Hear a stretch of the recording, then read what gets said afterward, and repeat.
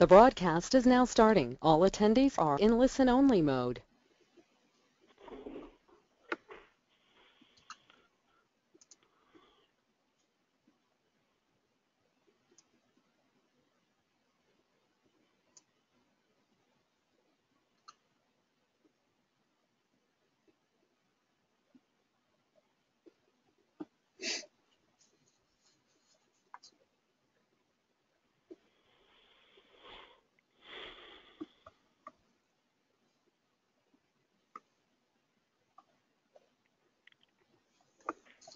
Okay, welcome to the CIECAst.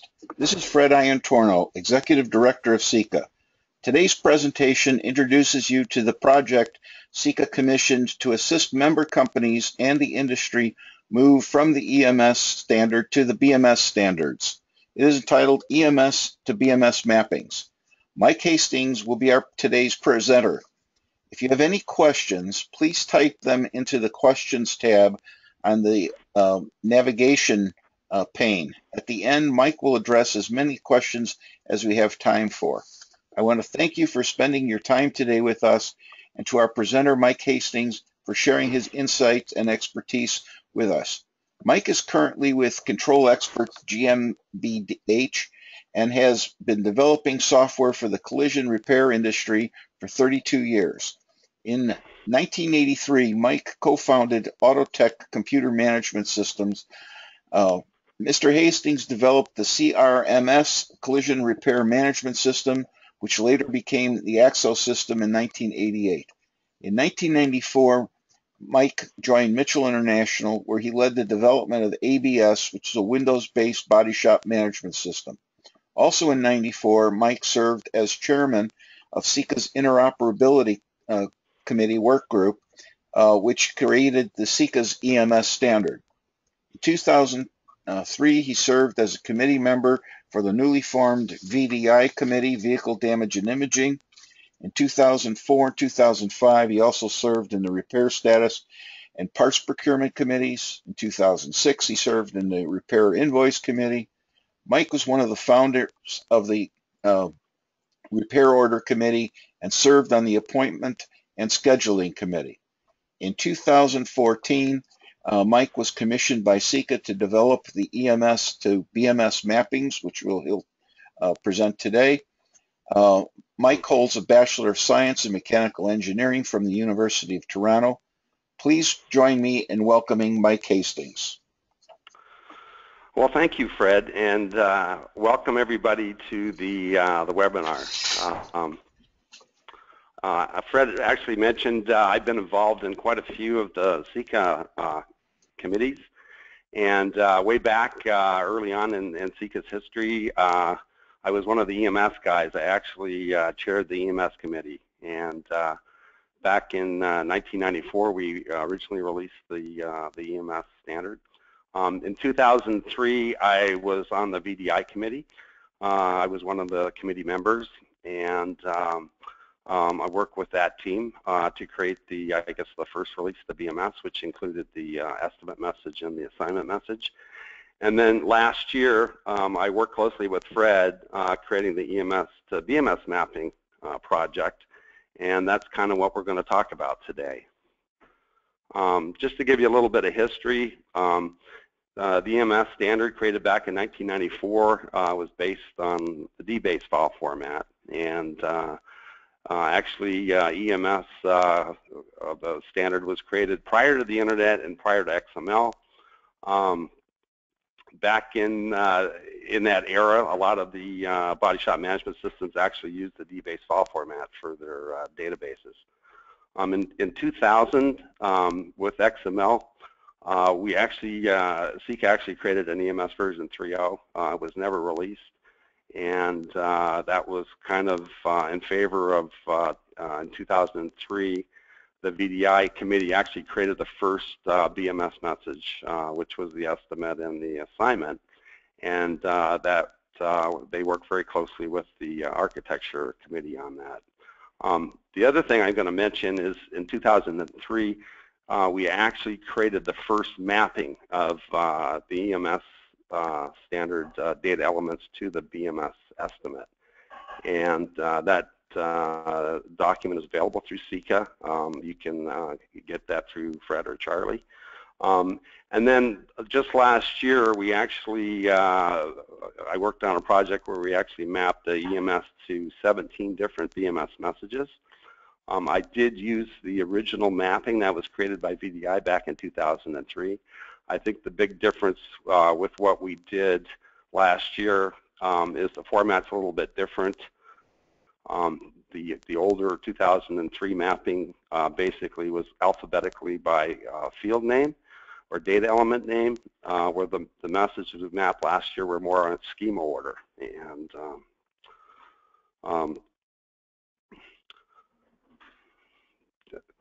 I think I already mentioned we mapped the EMS to 17 different BMS messages. We actually, the mapping is done using an Excel template. It actually maps the EMS code list and the BMS code list. There's actually a Word document that has information on the mappings. I'll show that to you. The project content is actually, you can download it from the CIECA website. We'll give you a URL near the end of the presentation that allows you to access the document. And it's actually a zip file that includes the 17 Excel documents, and there's one Word document. Why did CIECA create the mappings? Well, today many members are using the EMS, and if you're actually creating EMS messages today or EMS files, we've mapped those over to BMS, so it makes it very easy for you to start creating the BMS messages. You can actually use the templates to search if you know an EMS field name or data element. You can actually reference the actual BMS data element that corresponds to it, and the search works both ways. This will actually help provide a data bridge during migration to full BMS support, and we've also provided the code table reference information. On the next page here, I list the different messages that we mapped. The main one, the vehicle estimate, we did a part price change supplement. That's a message that was part of the EMS standard, and actually we've mapped that with BMS. The vehicle assignment, the rental assignment, we mapped the document attachment, parts request for quote. We did a parts purchase order. We did quite a few of the Chapter 9, which has to do with repair status. There's a repair facility add, there's repair order close, repair status change. We did the repair order folder add, which is basically a repair order with a subset of the estimate data. We did a repair invoice add. We did 2 of the CSI messages, and we did 2 of the scheduling messages. And quite a few of these I actually have implemented in the past. There are some of them that were new to me, and it was kind of interesting mapping them to EMS. One of the things that I want to talk about next is how to use the Excel templates. We actually use the standard Excel files. The members can go in and add their own columns, so you can actually extend the mappings to your products and your databases. The template that we used was pretty much set out by architecture, and I pretty much used the same format. The sequence of the rows in the Excel template match the XML schema or the actual XML instance document. We have XPaths for the BMS data elements. We list the BMS required data elements so that if there's required fields from the BMS, they're included in the mappings. We have references to the code list. And I think I mentioned earlier, you can search both ways. So within Excel, you can do your search, your Control F, and you can find an EMS field or a BMS field. and you can see the mappings. One of the other things I did, and I'll show that to you, is we actually created Excel pages by aggregates, and that makes it very easy to take one of the BMS aggregates and see how it's mapped over to EMS. I'm going to show you some examples of some of the mappings. The ones I listed here with a vehicle estimate, which is the key one. I'm going to show you vehicle assignment, and then I have a few others that we can take a look at as well. So at this point, I'm actually going to switch over to Excel and show you some of the messages.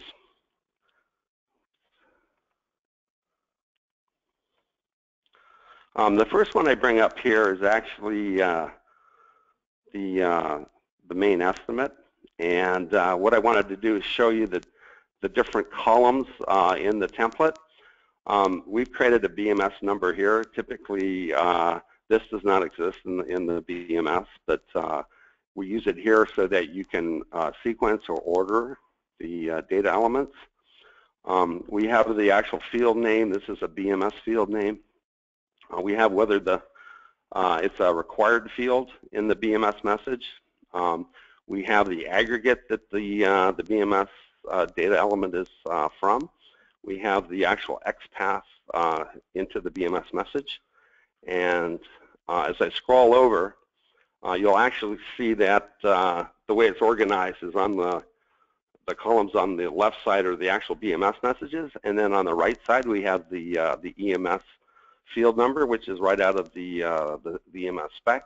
We have a description of the EMS field. We have the EMS file or table that the data element comes out of, and then we have the actual EMS field name, the data element size, and then I actually list the code list for the EMS spec, and I provided notes in here so you can actually look at the notes, which give you hints when you're doing your implementations. And one of the things I can do is we can go and look for, first thing I was going to look for is for the VIN number for a vehicle. And so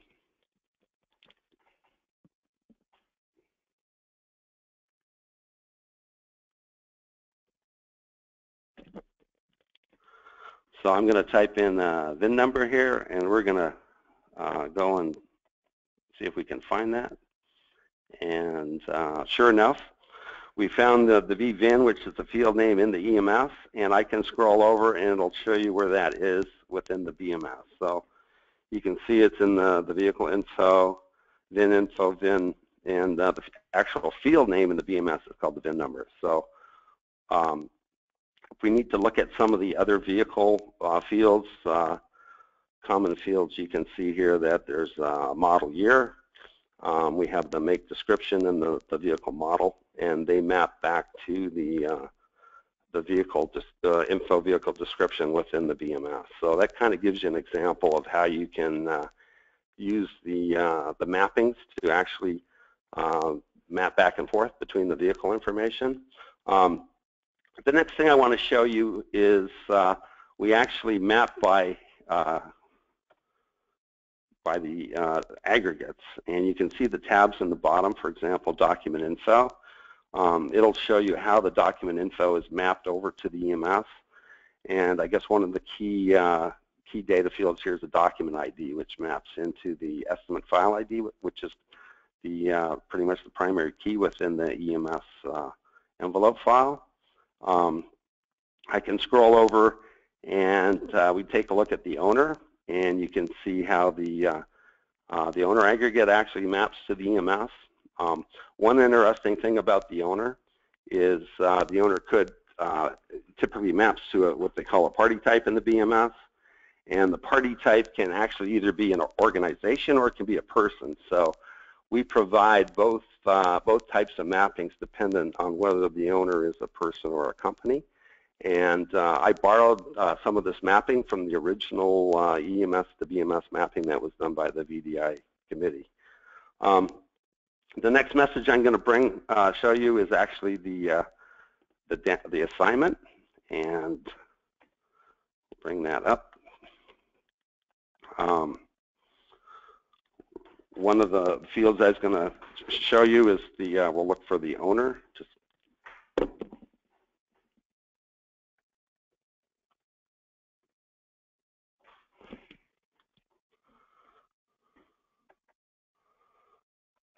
So typically in an assignment, you're going to have either a policyholder or an owner, and you're going to have an insurer, claim number, and a vehicle. So we're basically here. I found the owner, and if we scroll back, you can see within the BMS that there's an owner party type within the admin info, and we can see that it's mapped to the last name. The other key information within an assignment would be the phone number for the owner, so we can go down and take a look here at the owner phone number. And if we scroll back, we can actually see in the BMS message that it's in the party contact info under communications, and the actual data element name is called COM phone. It also provides you with the COM qualifiers that you would use. So you can see here we're actually using HP, which stands for a home phone. So the other information I wanted to show here is we can bring up the insurance company.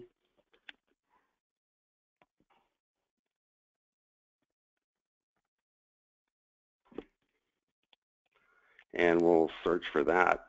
And we can scroll over and we'll see here that in the BMS that's listed under admin info insurance company, we see the company name there for the insurance company. So that kind of gives you a quick look at the assignment. I'll show you one more fairly easy one here, which is the repair facility, which is out of Chapter 9.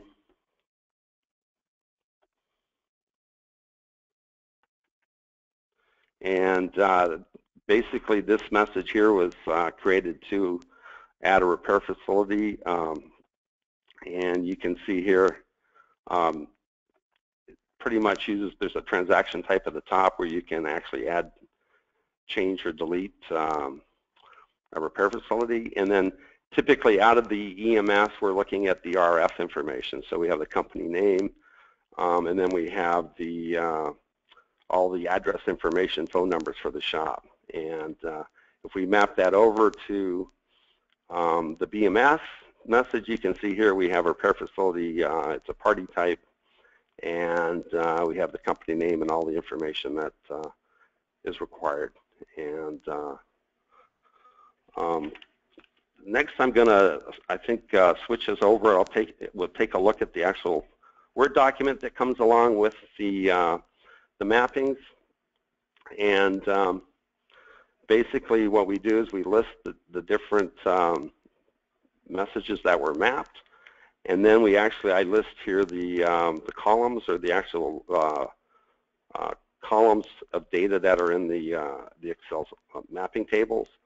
And I talk a little bit about the data conversions when you go from this is more for a developer, but when you go from EMS data fields to BMS data fields, there are some conversions, especially with the date and times, and also the phone numbers. So I have information in here on how to do the conversions. And then the other thing I did is I listed the code list, so you can see the EMS code list and which BMS code lists it maps to, and whether the code values are actually the same, or whether that you need to translate. And there's actually some of the issues I ran into where some of the codes are missing in the BMS that come from the EMS, and I'm going to work with Charlie to get those added into the code list. At this point, I'll switch back to the presentation here, and let's see.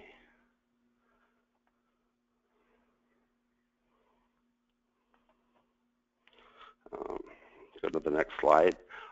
We mentioned earlier on that we actually have some URLs that you can use to reference the mappings, and it's EMS to bmsmapping.com, and that will actually redirect you into the CIECA website so that you can access the zip file.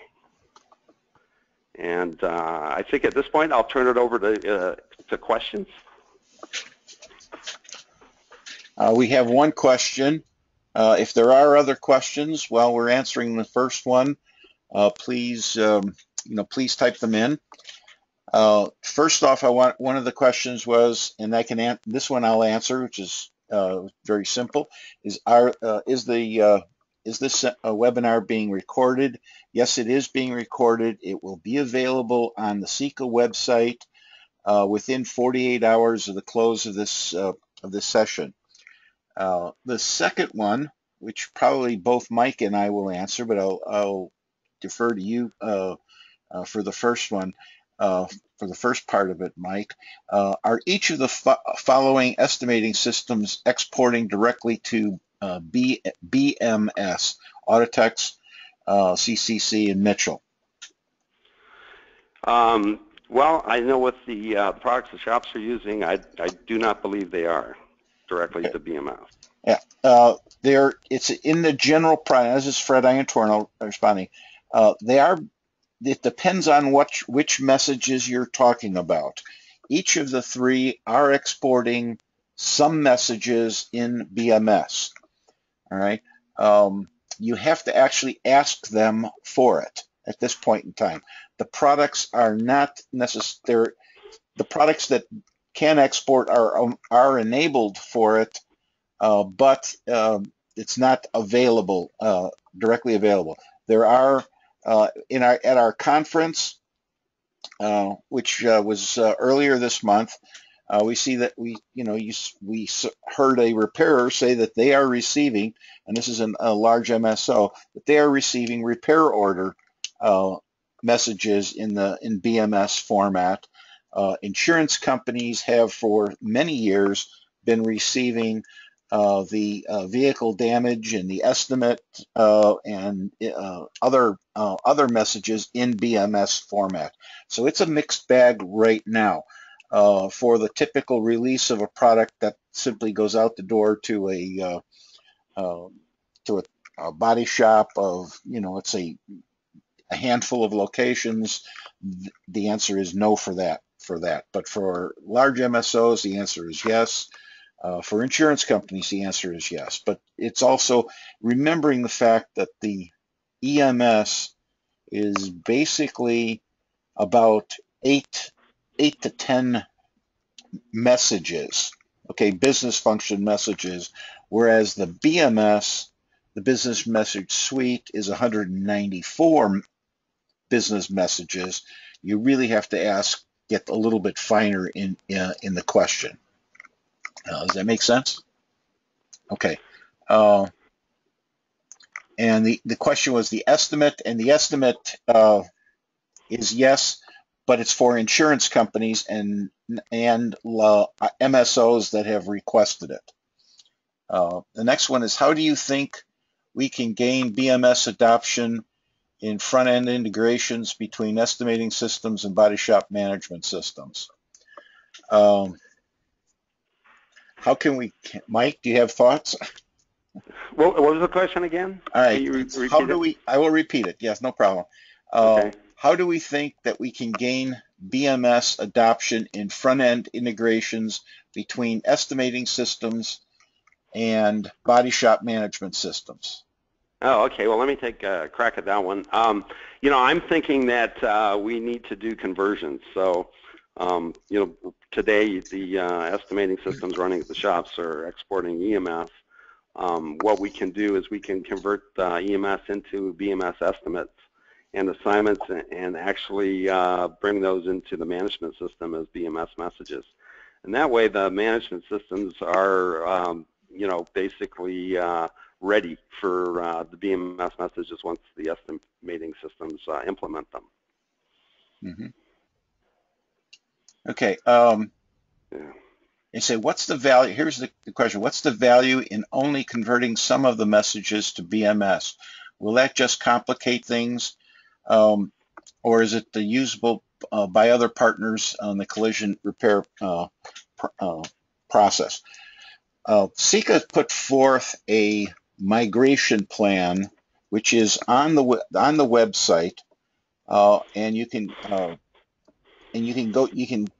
pull it up there, and there's actually a video and a document plan to do that, and it has to do with the use of adapters, software adapters.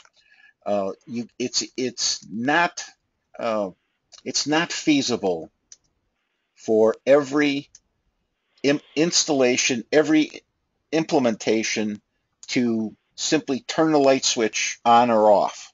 Okay, that just doesn't work, and it's just logistically impossible. So CIECA has put forth this plan that allows the movement, and it's and I don't want to say gradual, but it's in a controlled environment, a controlled movement from EMS to BMS. Others, for example, and I'll just say, scheduling and subrogation, some of those are brand new functions for which systems are just now becoming available, and those should be done, and in some cases have been done just natively in the BMS.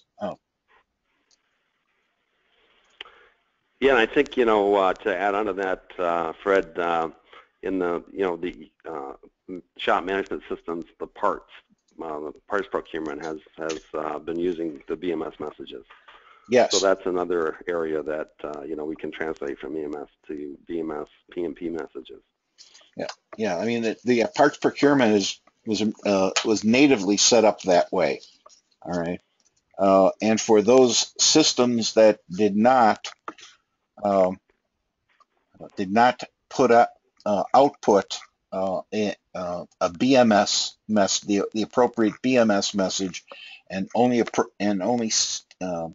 output the EMS message, they used the CIECA migration plan and built an adapter so that when the message that did leave the facility, it left as a BMS, and therefore it had all of the security and data requirements of the BMS message itself.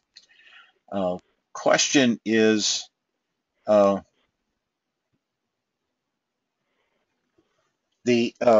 question that comes up is how do you find out which body shop management systems accept BMS messages? At this point in time, you need to contact the vendor of that, and they will be able to tell you if. And this is CIECA's position, and we ask everyone to think about doing this. Is if they currently do not have an output of the BMS message, we ask you to ask them when are they going to have it, because you want it and need it, and because the industry does need that. Let's see here.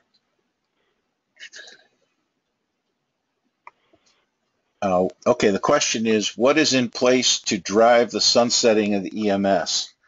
And that's a real good question.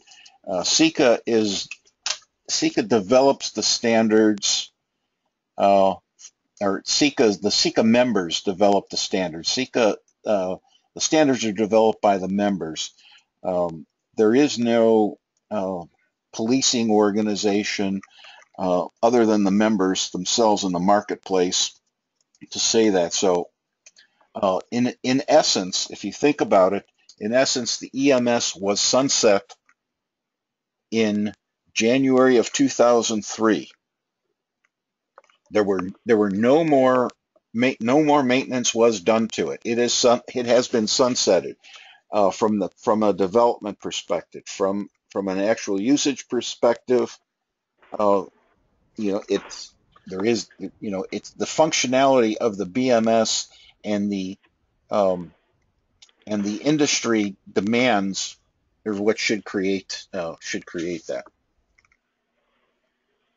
And I think I've got. Let me take a. Hey, second. Fred, just to add to that, I think right now, the estimating systems are exporting EMS, but if they began exporting BMS, I think we would run them in parallel. So it wouldn't be sunsetted. You'd still have the EMS available with the BMS.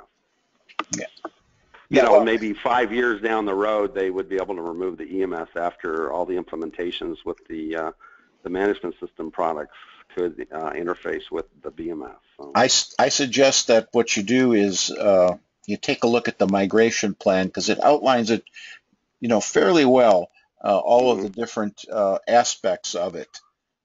And I think that's Mike, to your point, I think it's already in there, and it'll show you actually the progression and how it then can be removed entirely from the system, you know, from the industry, if you will. Right, yeah. And, you know, one of the goals of CIECA from the beginning was to provide interoperability between the applications so that we would reduce the double entry. So that's kind of the goal. So yeah, I would, you know, again, I would see them running in parallel for probably at least 5 years.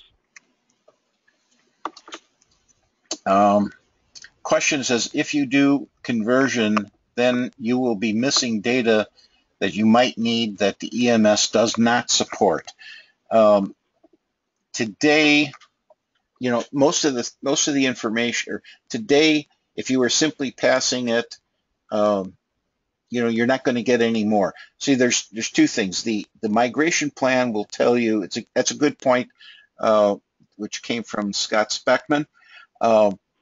The thing is that if you just do an EMS to BMS and you used, like, say, the software adapter, and now you've replaced it, the additional data that's involved is still missing. All right, and it still needs to come from someplace else. The best place is to get it from that the application send it. Well, when you're doing a migration, if you will, all right, you need to take into account those kinds of things, and so those plans are set up, and they're in the plan as to how to go about doing that.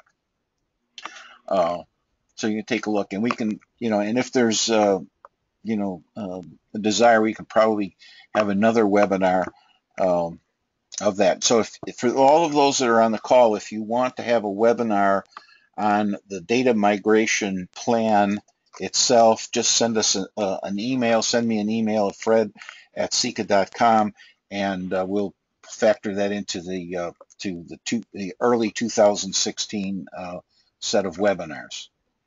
Okay, I think that's all the questions we have. Is there something else you might want to add, Michael? Yeah, no, that was a good question, and sometimes you have to be creative and use workarounds like the top secret data field in the envelope. So, there definitely are fields that you can reuse for other needs, but it definitely is a good point that the BMS adds quite a few features on top of what EMS did, and you got to remember EMS is now almost 22 years old. So yes, but yeah. Well, the document that we've created, that CIECA has commissioned Mike to develop and so forth, if you were a developer, this document, and we kind of estimated, would be saving thousands of dollars for the members that are going to go through this process. The other thing which Mike didn't touch upon is if you go from BMS to EMS for some reason, you need to do that. You can simply sort on different fields. So you can do EMS to BMS mapping, BMS to EMS mapping, just by sorting on the different columns. But the reality is, when you're going into a project, an initial project of BMS, this particular document is going to save thousands of dollars, hundreds of man hours of work for people. So please go ahead and do that. Mike, yeah, you got the next slide will tell you where to find all this stuff. Oh, we missed that. Let's see. Actually, there it is. It's right here. Yeah. Okay. Or Fred, maybe you can. I explained the EMS to BMS mapping. Maybe you can talk about the other two URLs. Okay. Understanding the BMS is a document, and it's really it goes through all of the messages, all 194 messages, and it explains them in a business, more in a business-oriented fashion. So if you're a technician, you get to see, it's a nice place to take a look at, here are all the messages. You can pass it on to your business people. And in fact, you could pass that on to your business people that are going to talk to the 3 information providers and put pressure on them to do that. BMSroadmap.com. This is kind of like a roadmap of the messages, and it's at a higher level. So it's, again, these two are more business oriented.